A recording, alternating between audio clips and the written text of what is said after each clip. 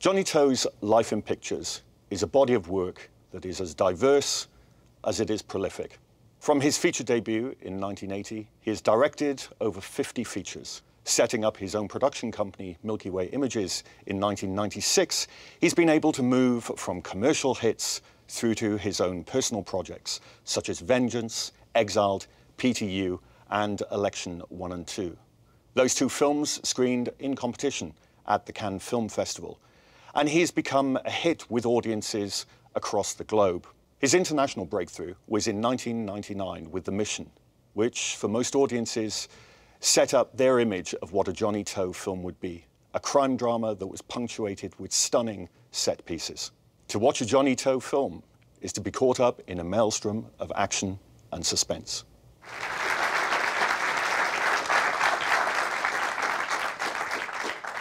Welcome to London and BAFTA.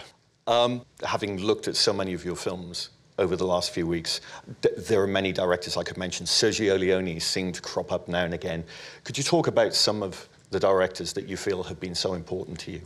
我自己個人最中意係黑澤明導演，佢嘅電影係我而家有時間我都得閒都要攞翻嚟睇。我覺得佢係一個好識利用場景同埋好識設計人物嘅一個導演嚟。There's a story that apparently Alfred Hitchcock used to include a certain shot in his films, and people asked him, why do you go for this stylish shot? And he would say, that's one for the critics to talk about for hours and hours and hours.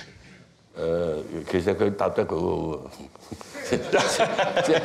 只係啲記者啊同埋啲影評人好識同你作嘢嘅。你根本都唔係想講嗰樣嘢，係嘛？但佢又講到啊，又幾似喎，講翻我都以為自己係咁。即係呢個可能佢哋都想表現下佢哋嗰個創作有幾大。咁希治閣就係捉到佢嘅心理，佢哋會明㗎啦。呢個我諗係事實嚟嘅。You mentioned about the fact that you don't take very long to shoot many of your films. And you may start with a script that is quite basic, yet so many sequences are incredibly complex. Do you have a storyboard? 我劇本都冇點做 storyboard 我好多時就係佢話拍得好快，其實唔係嘅。啲 PTU 拍咗3年㗎，但係喺3年裏邊，我拍咗7部戲先到拍完呢部。咁呢啲戲咧就係一種玩具或者一種習作，係我得閒就潦幾筆咁樣咯，即係有時好快就拍完，有時好耐都拍唔到。咁擺下咁就擺咗3年，即係嗰個肥仔後來都瘦咗嘅，咁要食翻肥啲先至拍，因為佢瘦咗。個女警咧就肥咗，因為耐咗咧又肥咗，又做一齊。I'm not sure if this is correct, and perhaps you can confirm this, that you made a film called Help, and from the moment that you developed the idea through to its release in a cinema, it took something like 26 days? 係嗰時老闆話要快啲做一部summer movie 咁一講又話 summer 而家已經6月咯，7月上畫咁我就同阿韋家輝講得唔得？佢話得，聽日3日又開工啦咁3日開工，3日開工連續拍咗20幾日，又係冇劇本嘅，又係因為逐日咁當。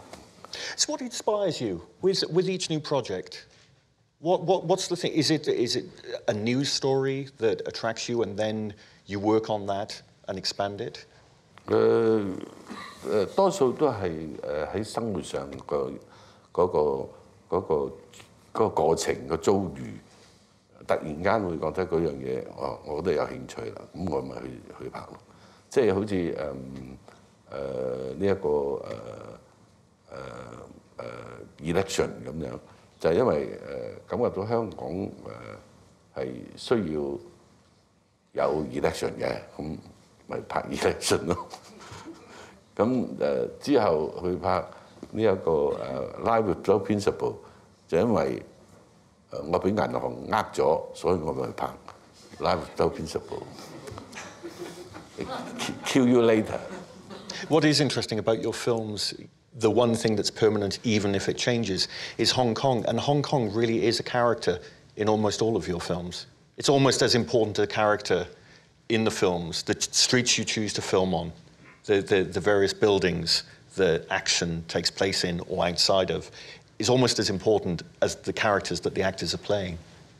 好重要，香港係我戲裏邊有最重要嘅場地嚟。因為我唔係喺第度嚟㗎嘛，我香港出世㗎嘛。我講嘅香港佢好特別嘅原因就係由我爸爸嗰代都喺嗰度嚟，喺 Mainland China 去。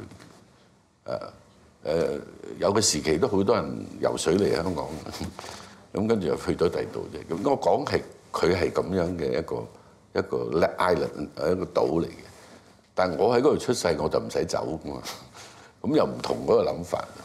即係戲裏邊嘅講法同埋我自己覺得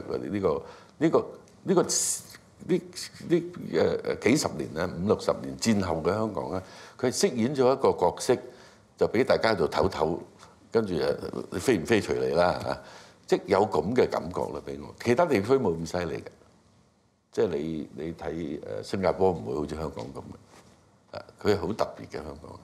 Do you worry about the culture of Hong Kong cinema and the specific identity it's had, that perhaps there's a danger that it's disappearing in terms of the cinematic output? 其實香港電影慢慢融入咗喺中國大陸，其實存唔存在有香港電影呢樣又唔係好重要，我覺得佢會喺度，佢一定喺度，佢會變，佢一定會變。而家我覺得好多時香港導演喺大陸拍戲咧，都發揮咗香港導演嘅精神嘅。佢哋係我自己個人覺得去睇喺商業同埋喺靈活性上邊咧，香港導演係比較即係醒目啲嘅，同埋佢哋個節奏同埋各方面咧都係有啲同國內有啲導演都係有啲差別嘅。我睇法就係話，未來香港嘅電影慢慢會融入中國電影裏邊，亦都會係有保留到有啲年輕嘅導演喺香港去好有香港特色嘅電影文化裏邊嘅。咁呢個係必然嘅，因為呢個係大環境，即係嗰個氣候係咁。但係香港電影唔會冇嘅，佢散咗出去咁解啫。我個人嘅睇法係咁。And how about in front of a camera? Because there's so many actors that you work with, and do you see a new generation of actors coming up? 國內嘅人才係比較多嘅，事實可以選擇嘅演員亦都多嘅。但係相對嚟講，我覺得即係香港演員係都算好硬淨嘅所謂。你到周潤發都60歲啦，仲喺度做小生喎。以前冇咗㗎啦。劉德華50幾，梁朝偉都50幾，咪仲係小生，係嘛？你諗下，佢係幾硬淨，佢先至企得到。所以我覺得呢一代嘅香港電影藝人即係演員嚟講啦，佢哋都發揮到即係演員嗰個幾極限嘅年紀或者係個能力嘅。One of the great pleasures of a body of work such as Mr. To's is not just the ability to return to it time and time again, but you can return to a film that you might have seen before and it feels fresh in light of the many, many films he's made since. It's a remarkable achievement over the course of just 35 years to direct over 50 films and produce over 70 films. Can you please join me in thanking Johnnie To?